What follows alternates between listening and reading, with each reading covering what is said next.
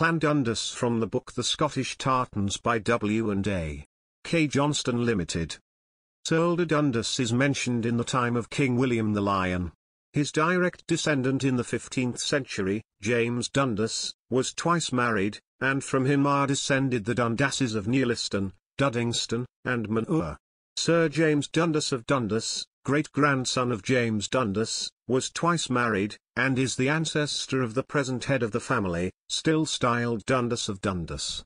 A representative of the Celtic branch, Robert Dundas, was Lord President of the Court of Session, and was twice married.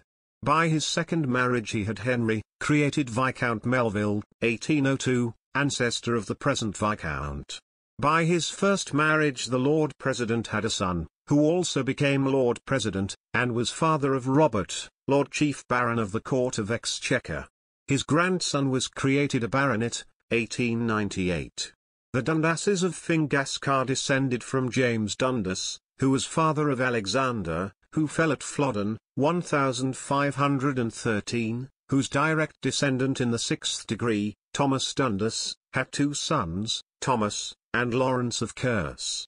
The last named Thomas was the ancestor of Charles, created Lord Amesbury, 1832. The above-named Lawrence of Kerse was created a baronet, 1762, and was father of Sir Thomas, created Baron Dundas of Usk, 1794. His son, Lawrence, 2nd Baron, was created Earl of Zetland, 1838, and his grandson was created Marquis of Zetland, 1892.